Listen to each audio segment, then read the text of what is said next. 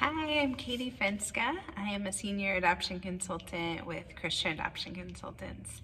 And I just want to take a couple of minutes to encourage you to fix your mind on the Lord in your wait. Waiting is hard. No one's going to deny that. But God is at work in the wait. And I love in Philippians 4:8, where it says, "Finally, brothers, whatever is true, whatever is honorable, whatever is just, whatever is pure, whatever is lovely, whatever is commendable, if there is any excellence, if there is anything worthy of praise, think about these things." I love that God's word just so clearly helps us, right? So what are we supposed to think about? We're supposed to think about those things. Well, what are they? So clearly we know that something true and honorable and just and pure is the Lord. So what are some things you can think about him in your wait? Isaiah 26:3, it says, "You keep him in perfect peace whose mind is stayed on you because he trusts in you." Colossians 3:1-4 says, "If then you have been raised with Christ, seek the things that are above, where Christ is, seated at the right hand of God. Set your mind on things above, not on things that are on the earth, for you have died, and your life is hidden with Christ in God. When Christ, who is your life, appears, you will also appear with him in glory." Those are just a couple of verses that remind us that our mind is important and that God uses our thoughts to help us draw near to him, to look to him.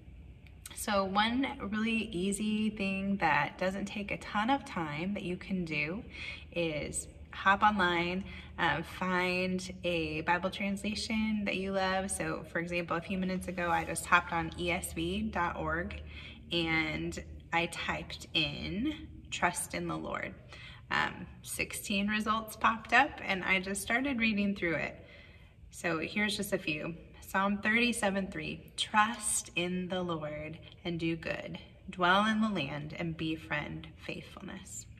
Psalm 40:3, "He put a new song in my mouth, a song of praise to our God. Many will see and fear and put their trust in the Lord."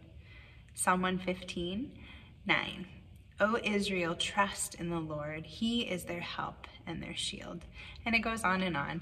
So I would just encourage you in your wait, think about a few truths that you could study a little bit more, that you could meditate on, and see what God does with that as you dig deeper into his word, as you fix your mind on him. He loves to give us peace as we do that.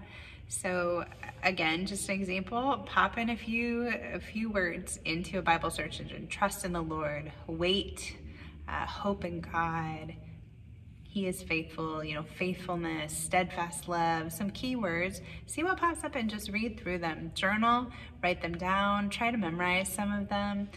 As we call to mind God's word, as we fix our mind on him, he uses that in the wait to produce really good and beautiful things in our heart. And ultimately, what we want more than anything else is to love him and honor him. So this is a great way to do that in your adoption process.